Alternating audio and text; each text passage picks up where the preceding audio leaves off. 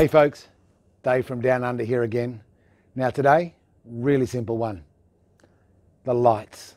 We're going to see here in a second if the lights are on, is anybody home? Let's have a look. Alright, let me walk you in here.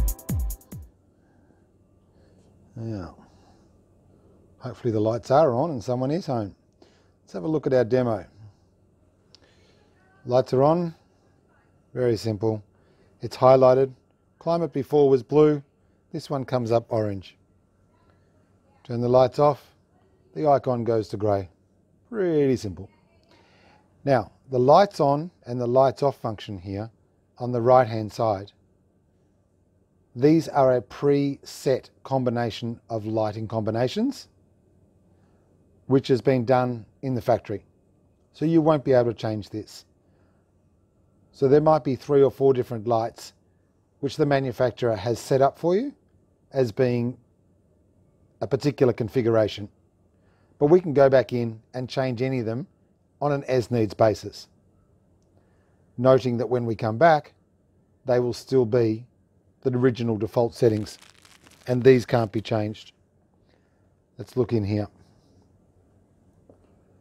All right, now if I go back to this main page and click on lights, turn them on, so you can see that on this RV, the lighting has been set for the living room, the kitchen, the bed ceiling, the ceiling in the bath, and the stepwell.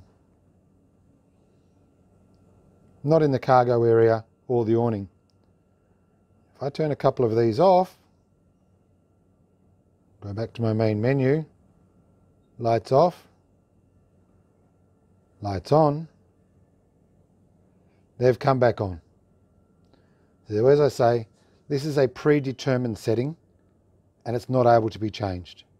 But if you don't want the ceiling lights on and you're just going to be cooking up a feast in the kitchen with the living room behind you for a bit of ambient lighting, there we go, there's your setting.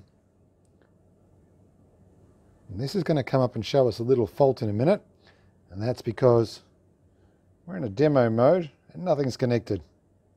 But in the real world, if this happened in your RV, then what you need to do, turn it on, turn it off,